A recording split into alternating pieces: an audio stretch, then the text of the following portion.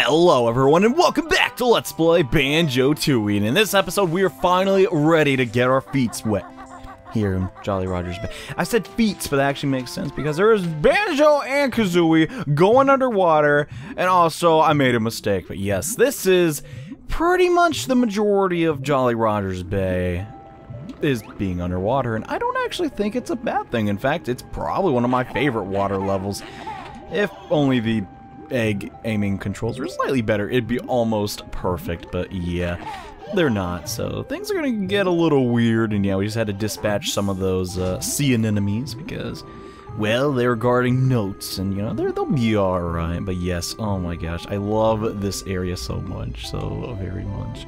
How well I'll do in it has yet to be determined, though, but we're gonna find out, and I need to shoot this octopus's vitals, and is blocking my shots rather successfully. Oh my gosh, dude! There we go, gosh. That is not supposed to be that hard, man. It wastes like almost all my eggs for crying out loud. But yeah, once you've defeated that guy temporarily, welcome to the lost city of Atlanta! Atlantis. It's underwater. Man, it's a pretty cool place. I'm not gonna lie, there's a lot to do here. But first things first, I gotta grab my warp pack. Come on. And yeah, the first thing we actually want to knock out is we want to, okay, I can remember that. It's a pretty easy pattern, is look on that door, and we're gonna notice that these mermaids are holding pots that mirror the Roman, actually Greek alphabet letters. And I need to listen here just to make sure I'm actually hitting them on these mermaid things. So we need to hit the code exactly as they appear. Let's go for the Omega. Oh, Omega's like the only one I know, and it's like, oh yes, that's Omega. Oh, I'm very cultural. It's like, dude, shut up. That one didn't go in. Isn't that Epsilon, though, is the E? And of course, these are Delta. I mean, how could you forget that, right? Always fly Delta. I don't really know why. It just always happens to be the cheapest. But yes, with that, we now have access to the main temple of Atlanta. But before we go in there, I should probably knock this guy's eyeball out. Yeah. So we can get the clef note. And I think that's almost all of our notes. All we need to do is get some that are like right over there. But we'll get those eventually. And I'm going to try my best, guys, to actually like not always be in the aiming mode. Which the aiming mode is way easier to swim in some scenarios. But it's not the funnest to see, really, and it can kind of make you nauseous, so I'm gonna try not to do that for as long as I can. And hello there! Oh, hi, I'm Chris. Chris? Alright, pig-like if you ask me. Actually, it's Chris P. Bacon. I see. Everyone's name's a pun. And what are you doing, Mr. Bacon? I'm working on my new movie, Footloose. No, okay, just trolling. Yeah, this guy's down here checking out paintings. Sounds fascinating. Oh, it is. But there's awful fish keep attacking me. When I get a spear gun. This camera was too expensive. I had no doubloons left. Perhaps you could protect me while I'm down there instead? Sure, why not, Mr. United Kingdom Trousers. And right then, if you could just follow me down. Okay, sure, no problem. Now this is kind of like a mini game where you have to defend this pig dude.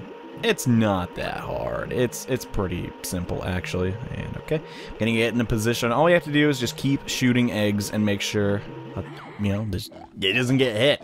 You'll have plenty of time, so yeah, just be a little diligent, and you can actually shoot through the pig, so that's a nice little tip. But mainly what I like to do, I like to just go back and forth and make sure that they're not coming. And you have plenty of time before they actually reach the cave. And hopefully you have the cheat that lets you have, not infinite eggs, oh man, that'd be handy, but a lot of eggs, because you might use a lot of eggs, and, you know, refilling your eggs and giving them back to Kazooie. Probably gonna eat up a lot of time, so you don't want to do that. I mean, I like the music, just very frantic, almost Jaws-like, even though it's totally not Jaws. I saw that one. Yeah, we're gonna try and shoot through the pig. Somehow that makes sense, and yeah, it's not too terribly difficult. I mean, it's at least suspenseful, though, so it's not like a total snore fest, but if you just sit in one place and you have enough eggs, it's actually pretty simple. I'm gonna say that and totally jinx myself and fail this. Watch that happen, dude. Oh my gosh, okay. Just making sure that actually didn't bite me in the butt, and hey, we did it! I think that'll do. I'm off back to the surface, and I'm gonna dance my pants off. Oh, okay. Have fun with that, dude. Huh. You ever think, like, maybe the fishes are just like, I gotta get this guy out of the cage! Don't worry, I'm helping you! I got all the shots I need. Perhaps this thing I found earlier might interest you. Well, how about that? Isn't that convenient? And yes, we'll get our second Jiggy of Jolly Roger Bay. The thing about this place is there's actually a lot of Jiggies that we can't get right now, and we're gonna actually come back, which isn't too big a deal, I guess. It's not the end of the world, but yeah, so now we only have 5 more Jiggies to go. So let's get started and hustle, boy, and try and get some of them. And oh, okay. I didn't actually notice this before, but there's a transparent fish. I don't think that's the right way to say that necessarily, but yeah, we can see through that guy, and he has something that we want, which is obviously that Jiggy. Now, how are we gonna get it from him? Well, that is the fun part. As I grab these notes, I believe that'll put us, if not at the note goal, it'll get us close. So that might be 100. I'm not too sure, but really quickly, let us come in here so we can get that Jiggy from that see-through fish. And this is the last ability that we're going to learn here. It's a pretty handy skill, I'm not going to lie, and you pretty much need it to beat the game. So you should probably grab it from Jam Jar. What do you got for me this time? Bleh. Left to right launches bird, just watch her go through the water like a torpedo. I thought I was going to say turd. And yes, we can now shoot Kazooie out into the water. God dang it. You keep doing that, Jam Jar. Get a hold of yourself, man. Jeez. Yeah, take your head. But yeah, this is going to help us in a lot of different scenarios in this game. And most importantly, yeah, to get those. Get away from the eels. Get away, get away. I don't want to touch you guys. Get out of here. Gosh. But yeah, now that we have that, we can actually do a couple things. I'm going to try my best to do this on the first try. But yeah, just press the trigger and try to navigate Kazooie. You have a very limited time to do this, and oh my gosh, where did it go? Okay. And yeah, Kazooie goes really stinking fast, but we got it. And when you're done, just press the X button. And that was a little tricky, I'll give you that. But yeah, so now that we have that, we can open up a lot of doors, which is its primary use, I guess, but we're eventually going to find more of those transparent fishes. And they have a honeycomb. I think a Cheeto page? I want to say that, yeah, there's a Cheeto page, but I don't really know. And yeah, their locations are randomized, so you gotta watch out for that. So just because that's where I found mine doesn't mean that's where you'll find yours. Basically, that's what that means. And yeah, now that we have this torpedo attack, let's actually use it on this door right here, because we're gonna do a really easy minigame. Well, not really minigame, I guess, but we're gonna grab another Jiggy, and it's gonna be Child's Play. So let's head inside the UFO from Independence Day. No, not really, but yeah, there's some aliens in here. How's it going? Greetings, feeble earthlings. Wow, real aliens. Are any of you called Elvis? No, we're Alpha, Beta, and Gamma. We're also in beta for fix. Let me guess, you need a phone home? No, we have cell phones for that, and grid coverage. The drive unit on our ship has run out of fuel, and it's powered by crystallized ice. We don't have any. I'm sure we'll be able to sort something out. Yeah, maybe. You scratch my back, you scratch... A Jinjo! Yeah, it's a Minjo.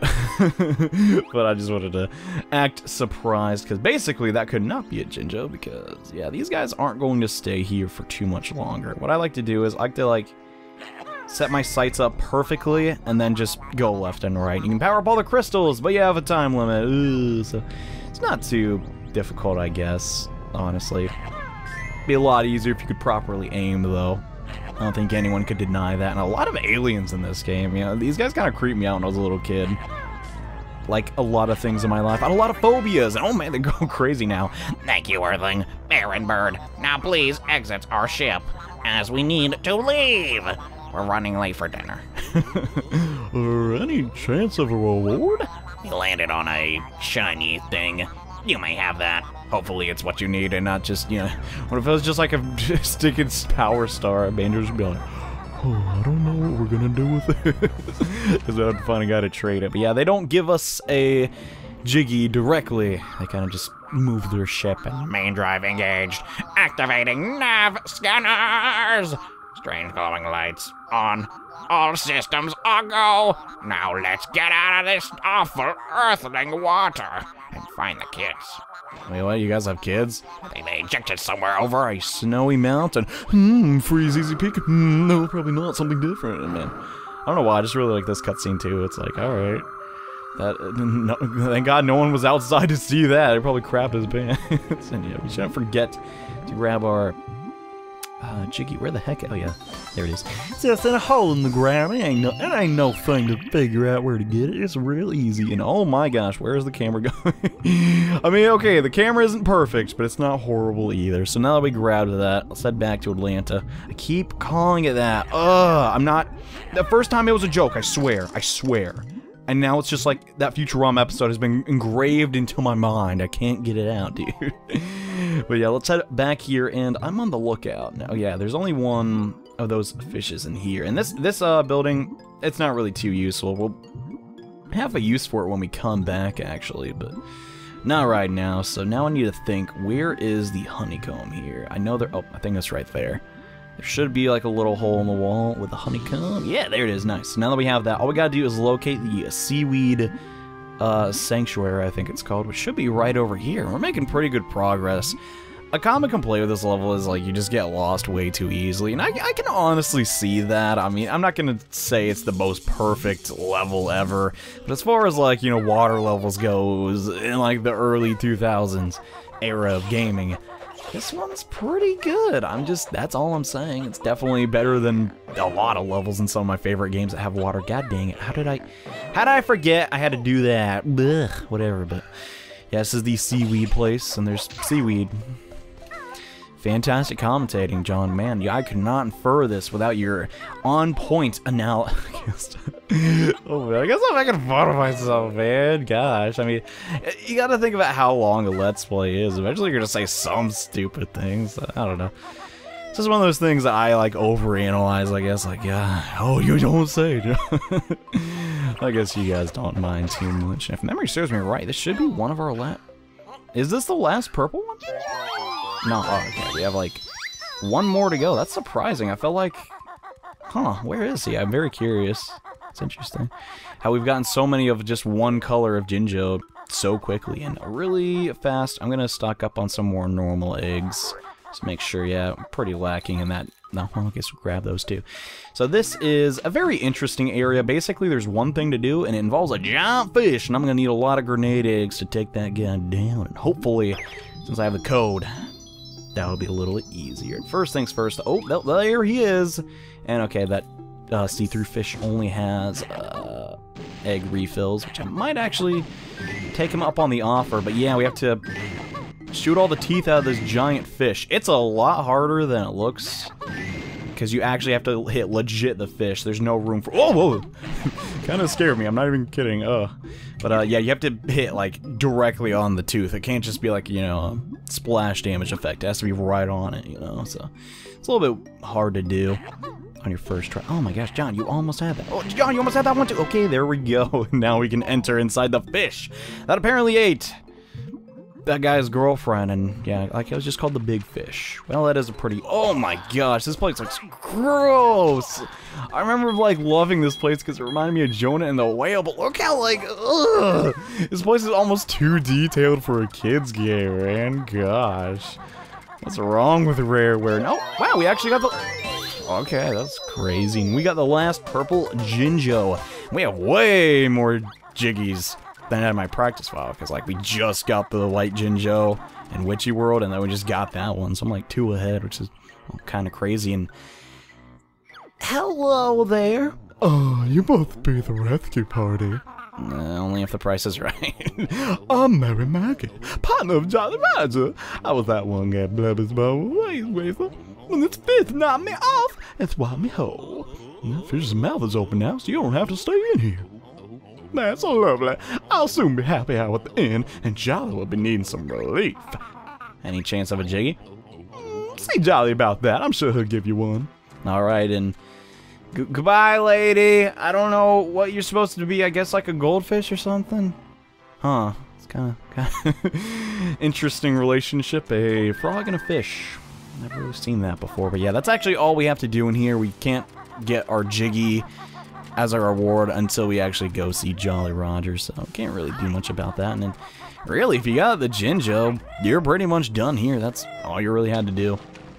You know, it's a minor part of the level, but you know, it adds a little bit of flair, and I like it. I especially like how we exit the fish. It's just like, duh! So when you make that O face and like a text message, it's literally just that. But yeah, I think I'm pretty sure. Yeah, I'm gonna grab the warp pad for the next area, and then I'm gonna end this episode off because I think we accomplished a little bit. You know, there's not actually too much to this level once you kind of do that, and I hope I'm going the right way. I'm not 100% on this, but you know, we have the warps just in case. Oh, I gotta get closer. There we go. Nice. Helps a little bit if you give yourself a little bit of momentum, but if I recall correctly, this should take us. Yes! One of my favorite parts in all of gaming, and that fish has nothing in him. What about the other one? Oh, he has the honeycomb. Well, I'm gonna try and grab that. Actually, I'm gonna make sure to kill this dude.